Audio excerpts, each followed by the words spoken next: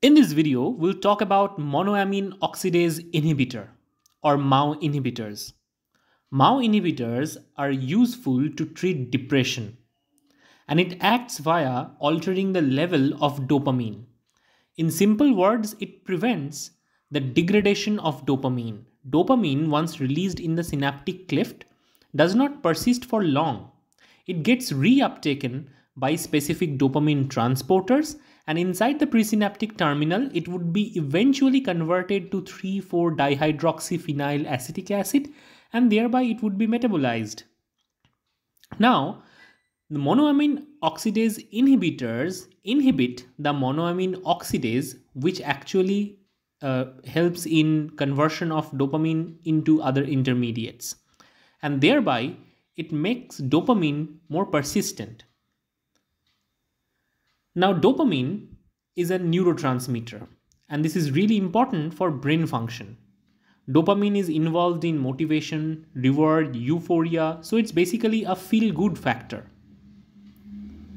Now let us try to understand dopamine biosynthesis to appreciate the function of MAO inhibitors in bit more details.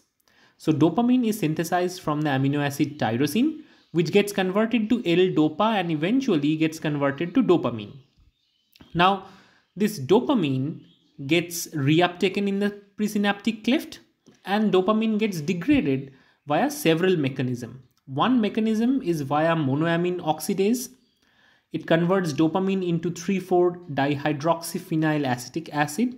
Also, another enzyme known as catechol O-methyl transferase or COMT converts dopamine into 3-methoxytyramine. Eventually, these intermediates get converted to homovalenic acid and thereby dopamine is degraded. Now, there are several inhibitors such as MAO inhibitors, also COMT inhibitors, which can prevent this metabolization and allow the dopamine to stay for longer. Longer the dopamine duration, better would be the cognitive ability and better would be euphoria or feel good factor, right? Now there are several FDA approved MAO inhibitors such as stated here. Some of them are taken orally, some of them can be also applied via transdermal patch. Now, MAO inhibitors are among the earliest developed antidepressant. These days, they are actually replaced by better antidepressants. But MAO inhibitors can increase blood pressure if not taken adequately or if not taken with proper food. So, overall, MAO inhibitors might have side effects and consequences. There are several food which contains tyramine, means amine derivative of the tyrosine amino acid. So basically, banana, curated meat, cheese, beer, all these things contain tyramine. Dopamine is also a tyrosine derivative. In situations when MAO inhibitors are used, dopamine level is already high in the blood.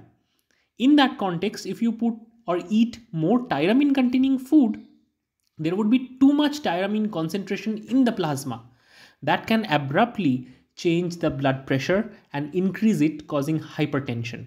So this is the biggest caution to be followed while consuming any dopamine inhibitor or dopamine degradation inhibitors or MAO inhibitors.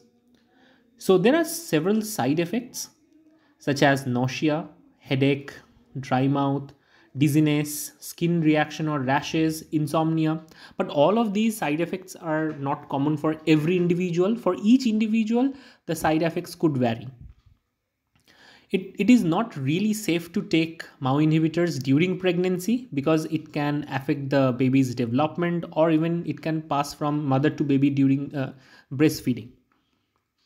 Now, the drug MAO inhibitors can also interact with other drugs such as painkillers, especially aspirins, also medications for cold and allergy, and antidepressants.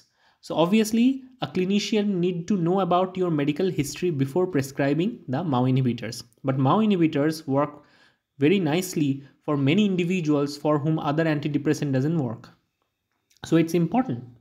So obviously, consult a doctor before using MAO inhibitors. So I hope this was useful. If you want more notes and flashcards, you can follow me on Facebook or Instagram. Link are in the description.